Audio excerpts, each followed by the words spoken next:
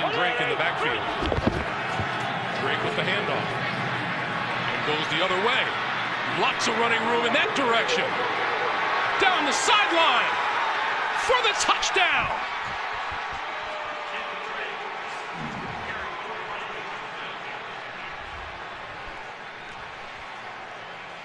When I said big play, I thought they were going to get a play action over the top. The Dolphins are like, why would we go to a play action pass when our running game is working so well? This play is intended to run to the left. Drake recognizes there's nowhere to go. He gets collision in the backfield. Matt Moore gets out, gives him a block, and then Kenny Stills down the field, allows him to get into the end zone. The defense obviously lopsided to the near side of the field and just couldn't catch up.